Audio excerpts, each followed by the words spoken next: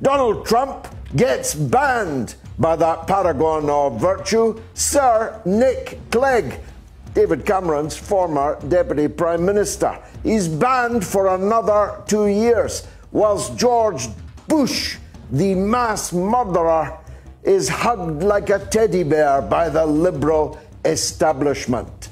They said that anybody but Corbyn would be 20 points ahead of Boris Johnson.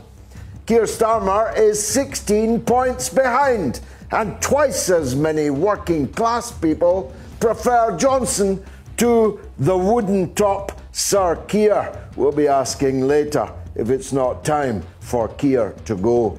We'll be talking about the United States media and the British media and the third wave of the coronavirus. Perhaps above all, we'll be talking to Tel Aviv and Gaza about what happens next, and it's already heating up right now. This is the mother of all talk shows. Radio Sputnik. We speak your language.